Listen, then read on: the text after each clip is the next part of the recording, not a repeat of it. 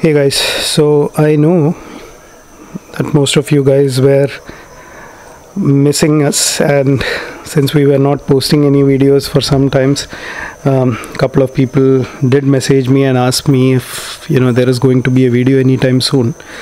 So yes, today there is a video, and the video is about the Superbike kitty. So we went shopping today, and guess what we found? We didn't find 1, 2, 3, 4, 5 X-Pulse front rims. So there are 4 rims and 1 extra hub and the catcher, the rotor. So this was purchased, plus I actually got a RX100 engine. The size of the cylinder is 1 mm in that, and it is at present locked, so I cannot move. So most likely what I'll do is I'll just take off this magnet side cover and I will try to turn the magnet to see if it moves. Otherwise I have actually applied some WD-40 just to see if it would start moving. So this was a full engine, like it has everything, the stator coil, magnet, both side covers. I don't know what the series of the engine is, probably we can check that right now, but the cylinder size is 1 mm, so we'll just take a look. This is G2. Okay, so presently we have 3 cylinders, RX100 cylinders. We have a 0.25 sleeved, we have a 0.75 which needs to be rebored to the next size, and we have this 1 mm.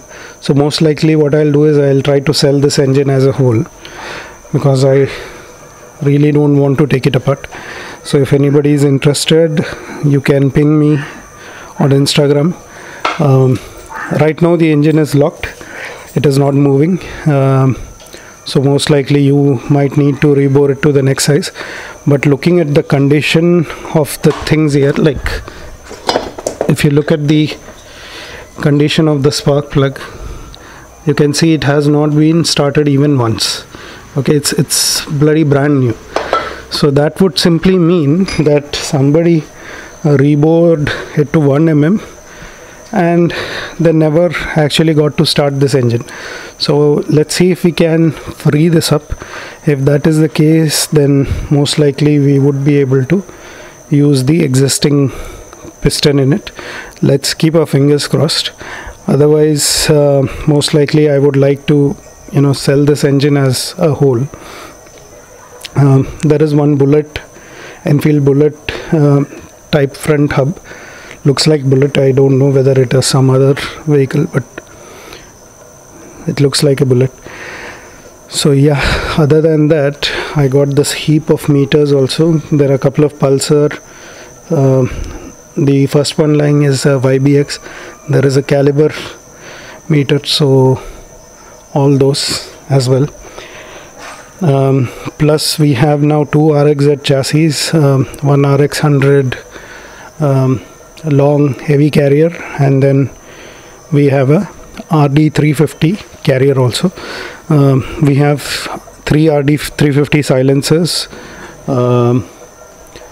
1 pair, and I think one is the right side one, right or left, I don't remember.